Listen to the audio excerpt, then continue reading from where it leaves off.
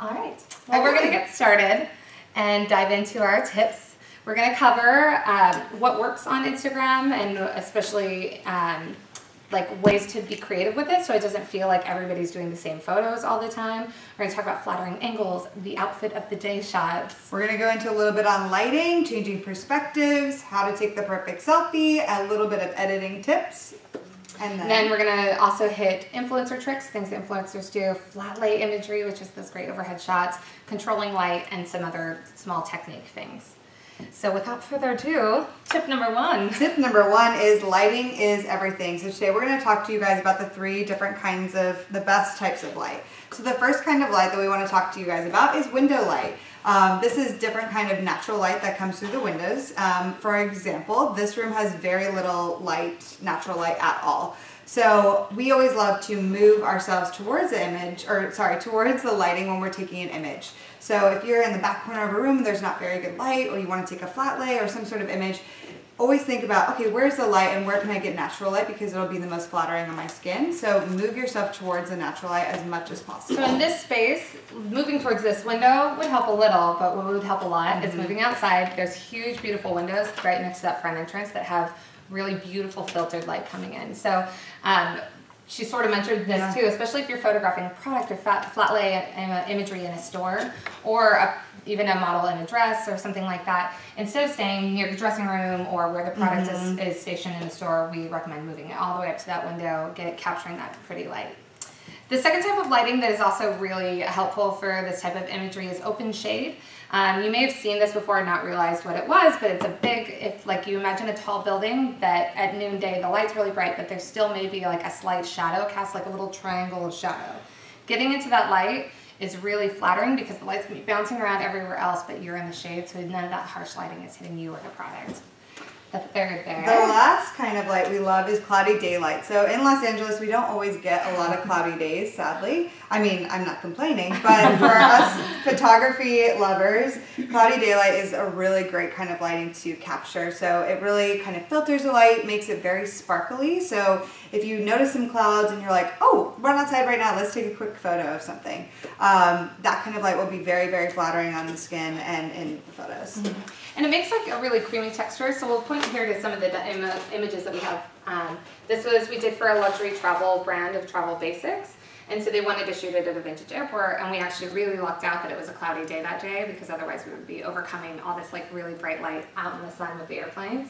But you can see how her skin tone looks incredibly smooth. There's no we don't edit most of our photos in post. We do some light color correction, but it's just if you capture it with the right kind of lighting, then less is more. You don't need to edit. This one you can see is open shade. The building is casting the shadow, and then the light actually draws a line right here. So she would have been just a little bit to the left. She would have been in that really bright, harsher light that's a little more difficult to manipulate. And here, that's me sitting at a coffee shop. The window is there, so you can see the soft light just kind of creating really pleasant shadows as it goes across. Cool. Any questions? Yeah. What about the significance of sunset or even sunrise? Yeah. So actually, this one here is at golden hour, which you'll hear photographers gush about a lot. That is, if you have the option of scheduling your shoot or when you're shooting something, golden hour happens twice a day. It's in the morning at sunrise. Most people aren't up that early, so then sunset is the one that everybody utilizes. Golden hour is when you get this lens flare.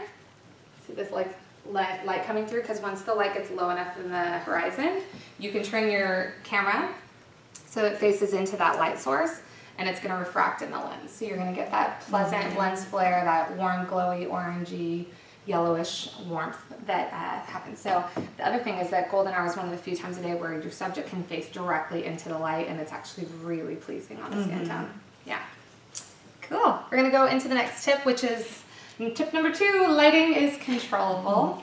A lot of times, you know, in that first tip we were talking about the natural, how it's naturally occurring, but you can manipulate it to be the kind of light that you need. So we're going to talk about number 1 is looking for natural reflectors.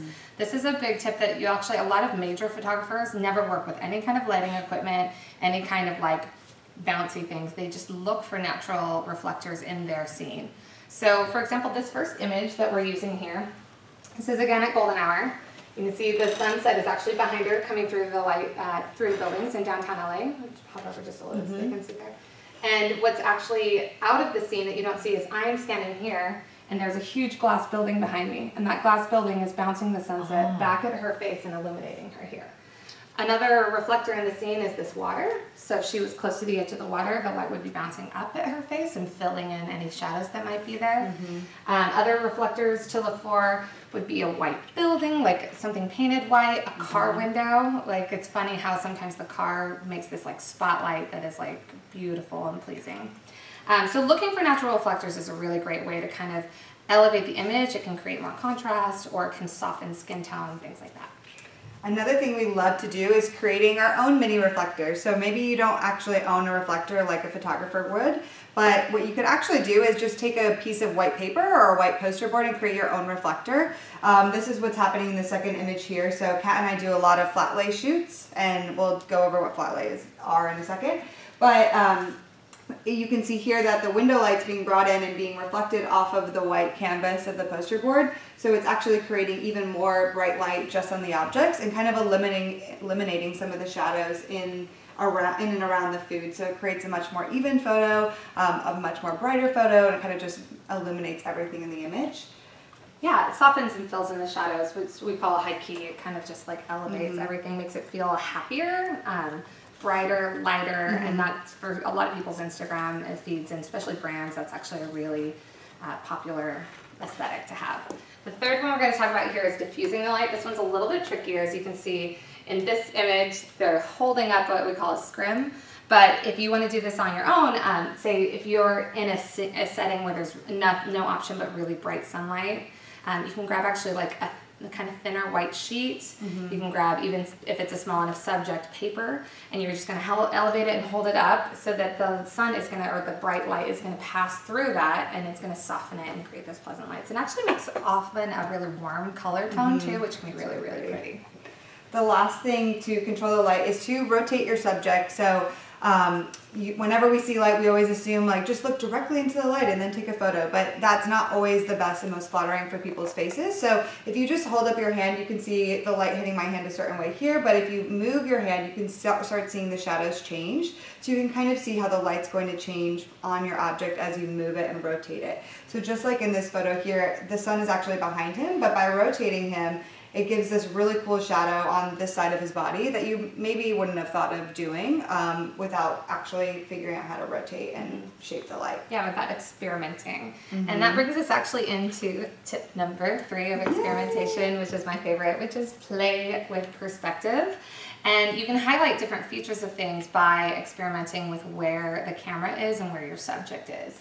So the first thing that we love to do is get low. Get low. Get low. So the first thing that I love this one, and Kat knows this. I'm like, Kat, will you please get low? Well, because honestly, if you want to look a little bit leaner, if you want to highlight the best features and you're taking an outfit shot, getting low really helps to do that. So in this photo, Kat's on the ground, and our model, who's already like, 5'8", maybe she's taller than that. She's already very tall, but this really gives it a very pleasing look so that the overall outfit looks extremely elongated. She looks like even more of an Amazonian woman, and that will help a lot in a lot of cases to make you look taller, leaner, and more flattering. And I know that's a very woman-centric thing to say, to look leaner, taller, elongated. But in the male perspective of this as well, is getting low creates the hero shot. If you guys have seen that before, like cover of magazines where like Newsweek is down at a 10 where it feels very they feel very heroic and tall. It's because the camera angle is low.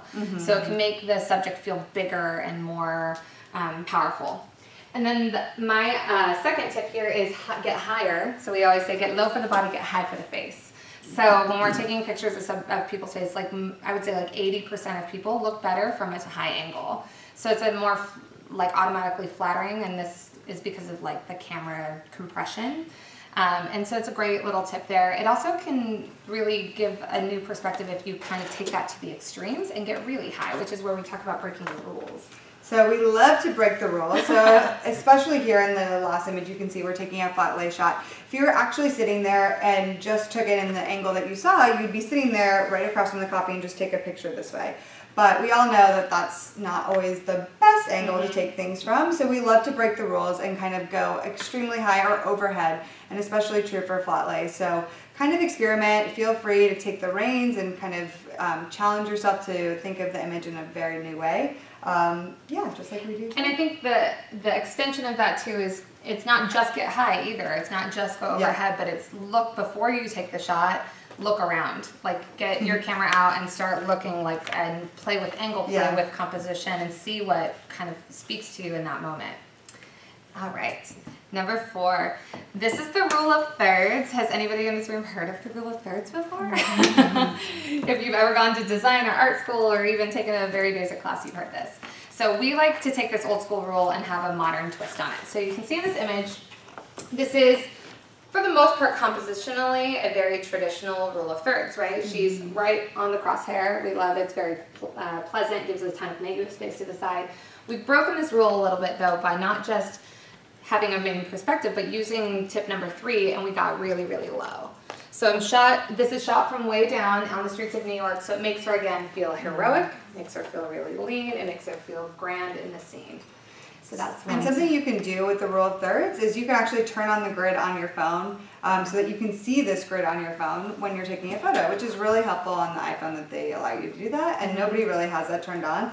But by turning that on, then you can actually play with, oh, okay, the horizon is right there. I don't want the horizon to be directly in the center of the screen. Let me move it to be a little bit lower or a little bit higher. It gives you a little bit more direction if you turn on that feature. Yes. I was going to say, where is this grid feature? It's hidden, so it's in your settings.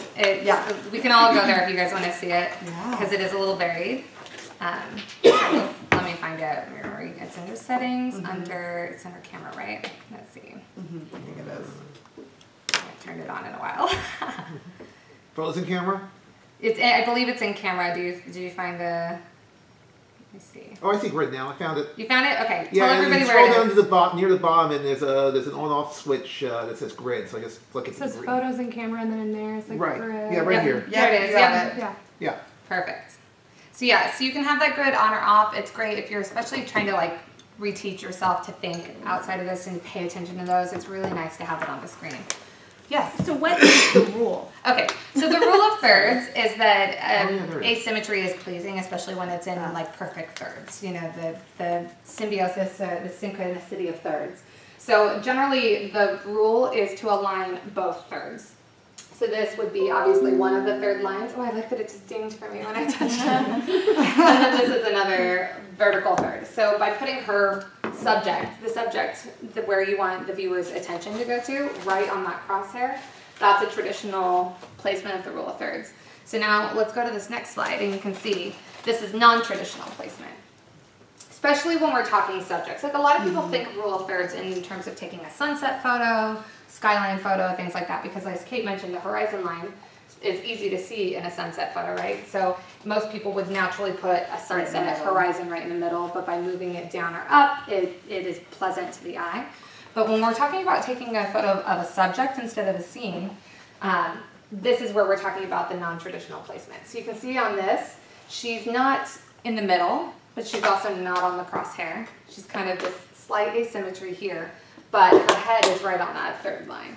So you can see it creates this really, really grand scene. You guys all know this place is a Broad, downtown LA.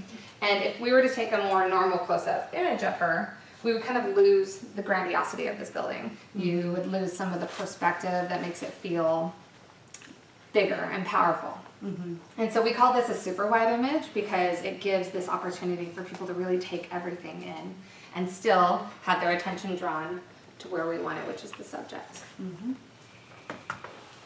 We kind of did the same here. So this is another non-traditional rule of thirds where she's kind of in the center middle of the bottom photo, or the bottom part of the photo. And this just is another way to present a really different perspective. Something else that can make this even more dramatic is if we had cropped it and taken the photo right here, so just her eyes were peeking out, and then it's really just like a little bit of action there, and the rest of the photo is really showcasing the environment of the photo. It gives you the chance to be playful, is what this is, and it gives if you're creating images and then giving them to someone else to do design with, by creating some of these playful images, it gives them more room to be creative and play. So it's kind of a great asset to team building there.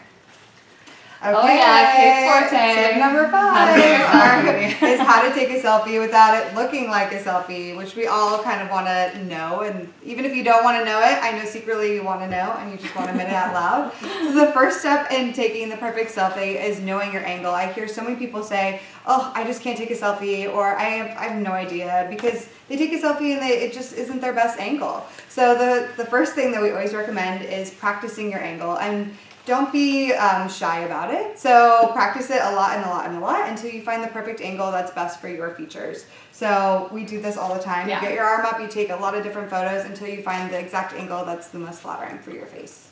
The second thing and this is actually what's going to give you the ability to experiment with angle, is the selfie hold. Does anybody know the selfie hold?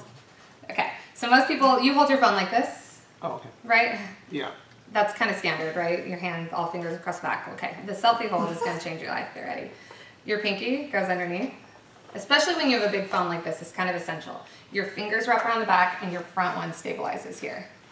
So your thumb is free now, and I can hold it at almost any angle, and I'm not going to drop it. So all of a sudden, because if you're trying to hold it like this, your thumb needs to be free to take that foot, like you're going to drop it. And some people have, there's great little accessories you can get for your phone. There's like a loop that I've used at different times. There's like a little plunger thing that's really popular right now. So you can also, if you have a hard time with it, get one of those accessories. But the hold is really life-changing. So that pinky across the bottom, the finger across the front, and then you basically have your thumb free to take here. And then what this does differently is, because another selfie technique is to use these side buttons, which work as shutter releases. You can do this, but you get a little, like you're losing about 2 or 3 inches of extension. And some people need that extension. I need that extension, and I need the angle. So as you can see, playing with the angle, most people, like I said earlier, 85% of people are going to look best at a high angle. Yes, girl, that's great. But not, yeah, you're nailing it right now. Nailing it. The thirds and Oh, you're doing all the rules at once. getting This is it all. advanced class. You're getting it all. I'm like, this is hard. There's going to be a test at the end. You test the best selfie. So like I was saying, 85% of people look better from above, but I'm one of the people who looks better from below. So I always flip my hair over my shoulder, I put my camera at a low angle, and I lean into it. And then I take my selfie, and that's what creates this image here. And it doesn't look like I'm leaning forward, but it's the best light for the nature of the angles on my face. And that's, so I would say 90% of my selfies look like that. Something we also love to mention is finding the good light. So this also kind of goes in with knowing your angle, but once you know your angle, you want to find your good light. So let's look in this room, okay? If I was just to take a picture like this, there'd be going to be a lot of shadows because this light is really harsh. Actually, we're going to take one. Okay. Yeah, let's take one right here. Okay. So that's how that turned out. It's not, we probably would not post this one, like, let's be honest, it's not flattering, right? The light is awful in our face. But if we turn around to this amazing screen, because it's providing some really bright light, and then suddenly we take a selfie, now you can see the difference. Suddenly, just by using that light source instead of just the overhead light source, the shadows have disappeared from our face. It's a lot brighter and crisper, and we look a lot more flattering. And we love natural lights. We're total natural light advocates, but sometimes you find yourself in a situation where you can't go anywhere. Say there's a celebrity in the room and you want to meet them and you want to take a selfie with them. That's your only opportunity. Be like, no, just turn around this way. We're gonna get it. And it's like, look for the good light. Play with it on your phone, like experiment before you're in the moment, being like, where is that good light? Yes. What about this? I don't know if you're familiar with the Lumi cases, but this actually... Oh, we love Lumi cases. Yeah, great light. So you can buy accessories. There's the Lumi cases. There's attachable lights. And you can use the built-in. This is actually a really great trick of ours. If you have 2 phones accessible to you, one is going to be the camera. The other one is going to be your light. So she's taking the selfie of us. We always do this, yeah. She's taking the selfie of us, and I'm lighting us. It feels funny, but when you really want to take a photo in a dark situation, it's life-changing because you're like, I don't understand. Also, you can hand the light to somebody else and be like, hold this high and shine it at us. And it really does. It makes a big difference. Some fun little Tricks. Okay, turn off. The last thing we love to do with taking a selfie is a lot of people just look directly at the camera, but that can be a little bit intense sometimes. So something I love to do is looking away from the camera. So for example, how we took this middle photo, we are looking at the camera and suddenly we're like, yay, I love And you. so then you just hold it in alignment, look at the alignment, and then look away. And it just creates a more playful image. So that's how we did the second image in the middle. All right, we're nailing it through selfies. I feel really good about I feel like all you guys really enjoyed abilities. that part. Okay. So we're gonna change it up with tip number 6. And these are 2 of the most underutilized image categories and how you can apply them to a brand. The first is flat lays, which is my favorite. So flat lays can work whether you're an influencer or a brand. They're a different kind of image that helps to kind of space out the model images that you have on your Instagram. So flat lays, to define that, it's products that are neatly aligned in an eye-pleasing fashion with a lighter, brighter background. So in all the images on the left are all, oh sorry, I'm putting the screen here, are all flat lay images. And what you want to look for when you're creating a flat lay is, one, a lot of even spacing between objects, so nothing too clustered and too confusing and chaotic. And then look for different textures below your objects that are light, bright, and also create something different and eye-pleasing. So here in the first top image, you'll see that we used a marble board just versus a white canvas. It creates some interesting texture in the background. Here, this is actually a white fuzzy rug that we use, so that creates just a different kind of texture than you would experience with just a white board underneath. These are also different kinds of detail flat lay shots that we love to include as well. So try to be a little bit creative, and remember always, just going back to lighting, to be very cognizant of the light in your flat lay image. So if you have direct lighting above, keep in mind that if you're going above your image to take that flat lay shot, that you may cast some shadows. So you want to be always cognizant of how you're taking the photo and where the light is coming from on your flat lay shot. Also, they're not necessarily as easy as they look. They look very seamless here, but this was very hard to do. But we're masters, so we're good. go. We're really good at them now. But you might want to take some of these as inspiration and try recreating them. And then as you get comfortable with the idea, you can experiment more and play with different ideas. We always say create a shot list. It makes it a lot easier for yourself if you want to create flat lay images. Take a lot of different kinds that you're like, oh, I want to recreate that, and then actually try to recreate that exact shot. So the second category that we're going to talk about here is the lifestyle category. And just like we were talking about earlier, taking selfies or taking pictures of faces and people, it's also important for brands to represent the lifestyle for their consumer to see themselves on the feed. They want to feel very like they can relate to that lifestyle. So think about who your consumer is, and then pinpoint some of the things that they might do. Some great options are to take shots of coffee lattes, which are really popular, flowers, sunsets, different vistas of different kinds, different environmental type scenes that your consumer might see on a day-to-day basis and acknowledge that that's really beautiful and admire and have that like aspirational draw to have that kind of a lifestyle. Something so it both simultaneously inspires them and invites them in. So it's really simple. Yeah. And then tip number 7, our last tip, is some of our key editing tips to transform your image. So as you know, you can take an image, but it actually can look totally different just by editing it. So we're going to just walk you through a few before and afters.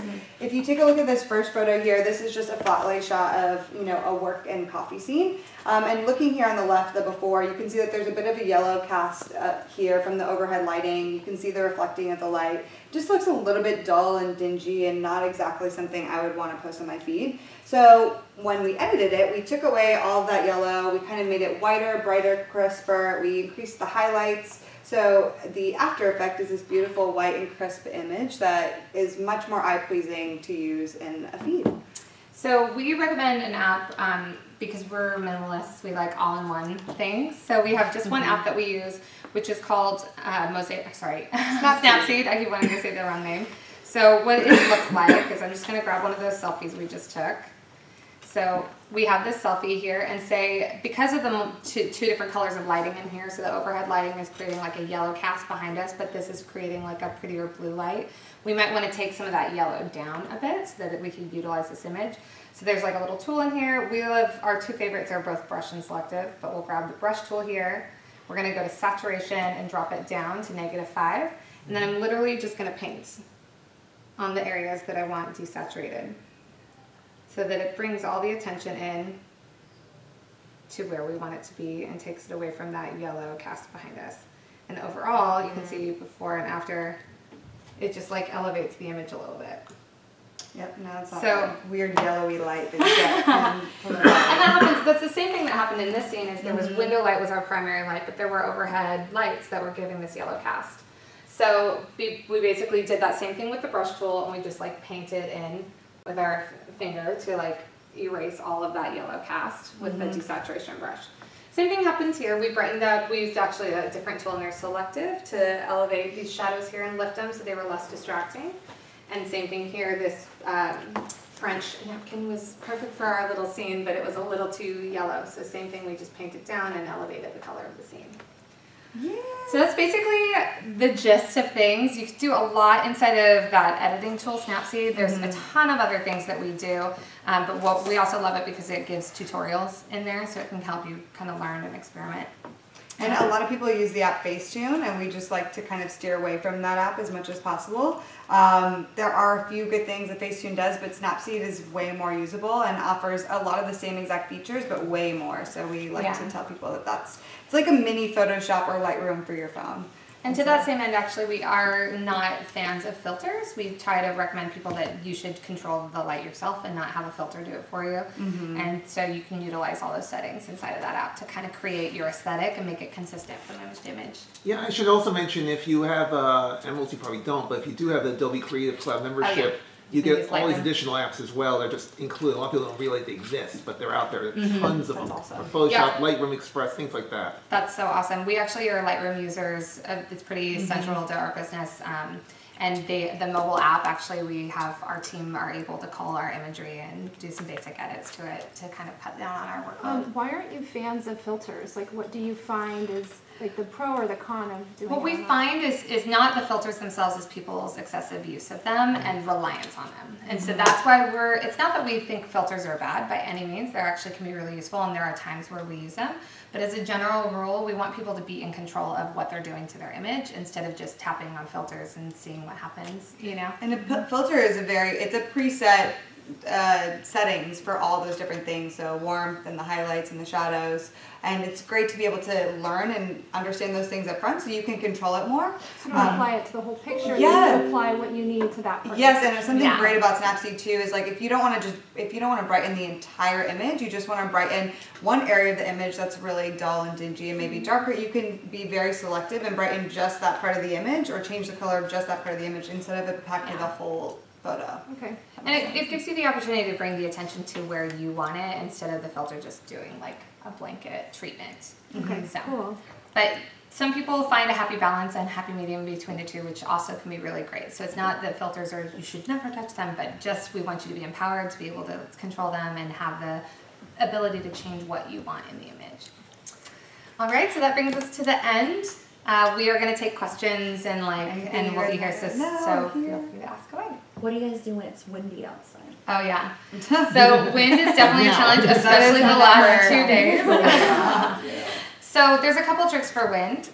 Primarily, you always want to have backup locations, atriums, like that window up there where you're inside, but there's all that beautiful natural light. Any kind of like, you should just have a list of backup places that are enclosed with beautiful natural light. And Same then goes for rain. same thing goes for rain. Yeah. But a little less, like if you don't have an atrium accessible, some other things you can look for are kind of alcoves, alleys, different areas where the wind is blocked. Look for where it's coming from. And then the other thing too is just not being in open space. So kind of like even if you're not totally tucked away, if you're against a wall, the wind most likely is going to be a little more diffused. But then the lighting. Well, no, so the open shade that we talked about is perfect. That's like a perfect combination of those things. So if you look, it's a sunny day, but it's windy, look for open shade and put them against the wall. Versus being in a It's not sunny. Then you have more options. You're still against the wall, but you get that natural, like cloudy, diffused, silvery light. Sparkly, Yeah. yeah. So it's kind of each rule like can play in and of itself on its own, or you can combine them all together. And it's when you get a particularly challenging situation, that's like the perfect time to test. Like, okay, which one of these rules am I not thinking about? Yeah. How can I think outside the box? Even playing with perspective, you may want to totally change things up and attempt to use some artificial lighting, like using, you know, a good room that happens to have a really beautiful blue light of some sort. It's of some sort in it. Yeah. Any other questions? What about flash, particularly as it relates? Don't. You know, you're in a restaurant, you got a group of friends, Right. you're trying to take a good picture.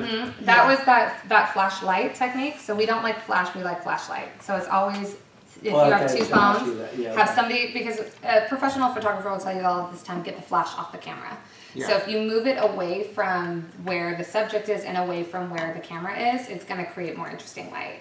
So angled to a side, elevated high, not straight in front of you. Like, this isn't the prettiest thing you've ever seen. Yeah. You know? And even doing this straight overhead, that's not pretty either. So it's, but you give it an angle, and it definitely, you can see how that changes as you move it around.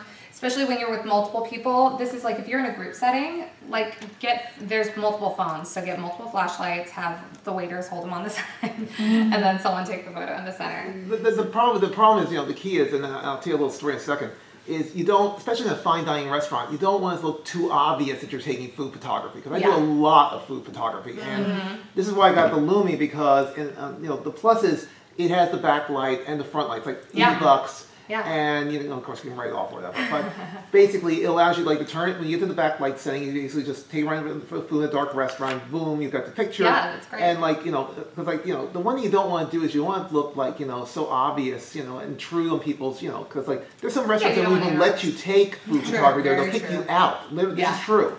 And last year, my girlfriend and I, we were in, speaking of New York, we were in La Bernardin, which is really fancy, high-end, and she was really, you know, she really didn't want me to take food pictures there, but, you know, that's what my job is. So I literally, this is what I had to do, seriously. We wait for each, if you've been to La Bernardin or something like, it's multi-course, they bring like several courses at your table every about 20 minutes or whatever. Anyway, you go down here, and then they bring the course up, and as soon as they do, you go right to the food shop, boom, then right back down. And you know, she was so satisfied until she saw other people taking pictures too, and then she realized, oh, wait a minute, they're doing it as well. Okay, it's not that bad. Yeah. Well, and there's two approaches. If you're in a place where you're going to get kicked out, you got to be low key. So get the tools. There are a ton of accessories you can get. Lumi is a great option, and then there's some other, like, you can buy independent little lights that you can set to the side and different little things. But also, we live in LA, so like you can take pictures of your food. If you see two blondes at a restaurant like this, that is probably us. Hold the phone, everyone. Don't eat yet. And the people that you're around too, we find that actually it comes up a lot. Like, how do you do it without being disruptive? And the reality is if you just tell people, like when you order your food, be like, hey, by the way, when the food gets here, do you mind if I take a quick shot really quick? It'll be like 1 minute, 2 minutes max. Most people are fine, and as long as they know it's coming. If they're like about to take a bite and you're like, stop, I'm gonna get the picture, they're gonna be mad at you. So yeah, have a little respect for that. And the reality is, if you're taking the photo, tagging them on Instagram, the restaurant wants you to do it most of the time. Right. So go ahead and own it. Everybody wants. It's funny how the rules. It's a different kind of marketing now. It doesn't matter if you have like 20 followers to like 2,000 followers, or 200,000 followers. They're stupid not to let you take a picture. Yeah. Go ahead. Go ahead. I was going to a side topic, so if you want to go. No, okay. So I was going to say, when I was in New Orleans for my birthday this past February, we went to August, which is like, again, fine dining, John Besh, really great place if you go. And the waiter was this really great character, and he actually described all the dishes of the entree every time a new plate came out. He did this really long description. Nice. Yeah. And of course, I knew I couldn't remember it, so I actually, not just I took the picture, I recorded his comments. So I could come back to them later in the night. He's wondering what I'm doing, and I'm trying to explain to him, oh, you're not going to like put that online or anything. I was like, no, I'm just using it as a reference, but his descriptions are really cool if you want to hear them later. It's like, they're really good. Well, and honestly, too, in terms of like capturing the experience, that's actually, we talk all about imagery here, but another form of imagery is video. And a lot of these rules apply in the exact same way. Yeah. And we're very Instagram centric, so we do a lot of Insta stories. Same thing though will apply to the new Facebook stories, to Snapchat and all that kind of stuff, is that don't just take a photo. Like, don't just capture the moment, capture the stuff that surrounds it, create the life, like let people into the opportunity, especially if you're partnering with another brand. And like we talked about even in the imagery, the consumer wants to feel part of the life. And so by inviting them in, by giving them the window, capturing the waiter as he brings it out, doing a beautiful, they're like flambéing it, lighting it on fire or something, like have the camera ready and capture it in a 10 or 15 second clip and make that part of the beautiful image that you post as well, and it creates the story. Yeah. Storytelling is very important, yeah. All right, you had a question? Yeah, so my question was, do you have any suggestions for capturing kids or action shots that might be going a little bit less staged? Yeah, totally. Yeah. Well, I'm going to refer to Kat because she's a photographer. I'm like, I don't know what was that. And I have 13 nieces and nephews, so I'm familiar. So first thing is volume is your friend. Also noting that if you're using an iPhone or something similar, that if you just hold the button down, it's going to take like 50. All of them. So it'll just go rapid fire. Right. Also turn off live view, the live image, because it takes longer. So it'll be, if they're fast movers and they can't sit still, live, every single one's going to be blurry. So turn that off. Same thing with HDR. HDR can be really great. What's the reason for live view? Live view is a fun little thing that only works on an iPhone, where it kind of creates like a motion image, but it's barely, it like captures the moment right before and the moment right after. So it's like a slightly moving image, which it can be really cool. It can invite you in, but it's. I feel like where we are right now, they're not shareable. You can only show people on your phone. Like, I would want to like post the little live view, but you can't. But you can't. It's really just fun for you. Yeah, it's more for you for showing someone on your phone or on your computer, because it is compatible with Mac products, all Apple products. But we're actually more. I know. I'm like, I feel bad for even saying it. But I feel like right now, what's the more applicable form of that is the boomerang. So like a slightly longer moving image or GIF type image, where it has like probably anywhere from 5 to 10 frames that they're capturing, synced together. That again, for kids, boomerangs are great because then you get their personality in it. The other element is bright light. So the thing to know about your phone is when the light is lower, it has to think more. It has to figure out like how it's going to make all this work. And in low light, one of the tricks it uses to capture that is it opens the shutter for longer. And anyone who knows a little bit about camera, like the way camera works, is when the shutters open, if the subject moves, it's going to blur. So those are kind of the things. I would give you 2 more tips. Get low, get low, get low. Because kids are little, and so adults have a natural tendency to capture them from above. But then you're seeing the adult perspective. What can be really cool is get low, get on their level, see what they're seeing. And don't just take a picture of them, take a picture of them in their scene and how they're living, what they're doing, what they're like over their shoulder as they're playing with a toy and kind of exploring that journey. Yeah. And that perspective thing, it comes back into what we talk about a lot, because perspective really is one of the quickest ways you can change. Like if you feel like your images are repetitive, just playing with your perspective is going to change things really fast. So looking at things a new way, turning it around, moving the subject, moving yourself. Sometimes you'll see me laying on the ground to get an extreme angle, just to really change it up. Or climbing on top of things. I've been known to climb on top of phone booths when those existed, and trash cans and whatever it is to get high. I know. All right, any other questions? Yeah. So like when you're like maybe with your friend and you want someone to take a photo of you and you have no choice but to like ask the stranger, and like obviously like the results can be very varied. Do you have any tips for like really easy direction that seems that people understand? Okay, so take all the tips that we just did, the lighting, the perspective, all of that. Get your figure out exactly, okay, this is exactly where it is. Then you tell that person like, thank you so much for being willing to take this photo for me. Can you take it right here, exactly like this? Take it exactly like this, or like show them exactly what to do. Be like, take it right here. Don't move the phone, and tell them to also take multiple. Be like, don't just take one. Take like 10. I like doing a lot. I like options, and that way they'll like hit the button many times. So like you can do different poses, but also if they're like unsteady or whatever, at least one of those 10 will probably work out. That's what I would say. And the same tips for kids, because a stranger may not be reliable, so turn off live, turn off, HDR, turn off, like unless it's necessary for the scene. Like take all the room for error out. How do you turn off the live? It is actually that little dot at the top of the screen. It's like a dot surrounded by a dot. What's that? Yes. Within the camera? Yeah. It's so that thing right in the middle. It's the dots with dots around it. It's yellow when it's on, it's white when it's off. And then HDR is right next to it. Yeah. HDR is an incredibly awesome tool. Definitely experiment with using it, especially when you're taking a picture of like a subject in front of a sunset. That's like a perfect time, or a sunset in general.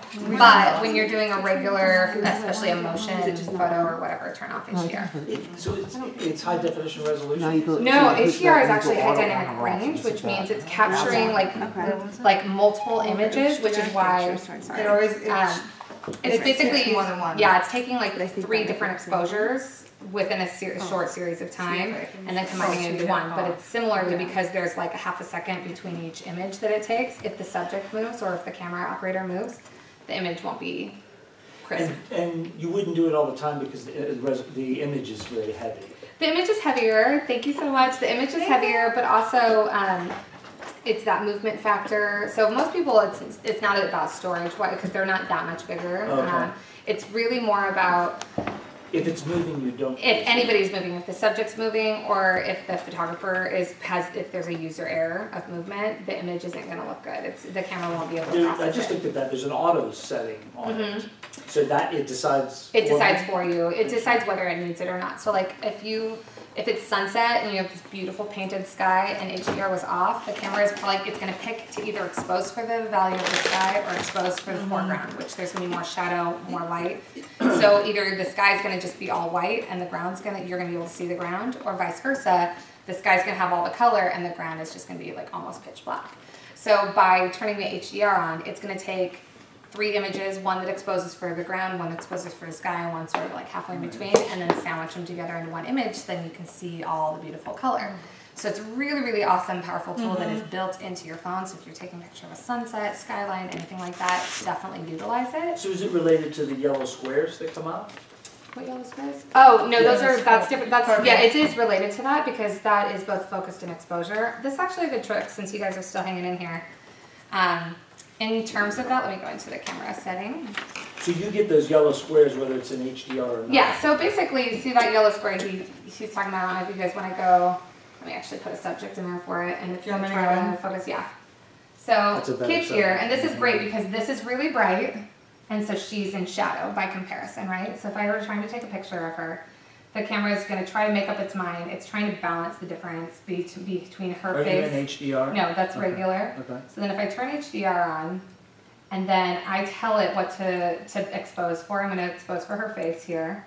And did you guys see how I just held it down and it like flashed yellow at me? Do you see it here? It says AE/AF lock, auto exposure, autofocus lock. So the camera now has been told, stay focused and keep this exposure. And then what's really cool is once I do that, let me do it again here so you can see. I lock it. I can choose now whether to increase the exposure or reduce it. And it's not going to change. If you can do that without locking it, but if you move it even slightly, it may choose to adjust that for you. So that's why we use the lock, especially in the complicated lighting where you have really bright and really dark and you're trying to figure out what even if you move the phone just slightly, it's going to start re-exposing and then you're like, no, it just was perfect. So you have to do that tap to make it stay on that exact light. So again, you just hold it and then you'll see it flash and then that pops up and now I can adjust the exposure ever so slightly and then take the photo. And because it did HDR, that's the regular one, which this is a perfectly fine photo for her, right? But the background is pure white. Whereas with this one, it attempted to get a little more detail in here. So there's a little bit of color. This is a really difficult example, but sunsets are the perfect place to experiment with this. I have one. I actually just pulled it up. So we were just at a wedding last weekend. So here you see, this is me and my boyfriend, but the sunset isn't quite as bright, but you can see us very clearly in this shot. So you can see the 2 bodies really clearly. Also, this was the most spectacular sunset of life. Amazing. It was the most painted sky. And it still looks really pretty. The sunset still looks nice, but then if you scroll over, like we're darker, but the sunset's even, this has not been edited or anything, but you can see the sunset even that much more cleaner, crisper, brighter. But we're a little bit darker. I would actually probably use this shot and then just edit it in Snapseed and only edit, being selective on our bodies to make that part lighter, but leave the sunset exactly as is. Pull that up in Snapseed. Okay. I want you guys to see one of the hidden tools in Snapseed, and specifically, so once you've used HDR, right, and once you've locked it and gotten it to expose for both the sky and the subject, and you've created this beautiful high dynamic range, it still needs a little bit of like zhuzh to recreate what we saw in real life. So recreate what the eye saw. So by taking this image, this is my favorite hidden tool. We go to an image right up here. And then it brings up this list of settings. And my favorite one is ambiance. And we increase the ambiance here. And can you see how it just like took that super next level? But it doesn't, that right there might feel a little over the top. So I might come about halfway down and create sort of a more balanced level. And then the other thing I would do, because this is fun, is I would take selective. I would tap on them so that it's selecting them, and then see it creates this like cloud area here, and I would just brighten them up a little bit. So by zooming back out, you can see we've now just created where they are bright and light, and the sunset, the before and after. So it was already good because we did all the steps in terms of, you know, HDR, exposing for their face, doing the lock, and getting a great image to begin with, and then we elevated the image. And that's honestly, because I was there, like that's what it felt like, that's what it looked like. So that's our goal, is to recreate the emotion of what we saw in real life, not necessarily like pixel by pixel exactly the same. Yeah. So in HDR, you'll actually see multiple pictures taken? So it'll give you two. It'll give just you two, the okay. plain one for how you exposed for it in the camera, so that single shot, but then it's also going to give you the HDR, which is the sandwiched images. Okay. It does like automatically does an algorithm of like negative composition, positive composition, and sandwiches it. Great. Yeah, Thank you. You're welcome. Do we have any other questions? We have a couple more minutes if anybody wants to ask anything else. Do you feel like you guys are... Or you can come up after too, Howard. feel free. And if you want to talk to us more, take our card. We left them out here. Yeah. All right. Thank you so much for coming. thank you. Follow us on Instagram. We love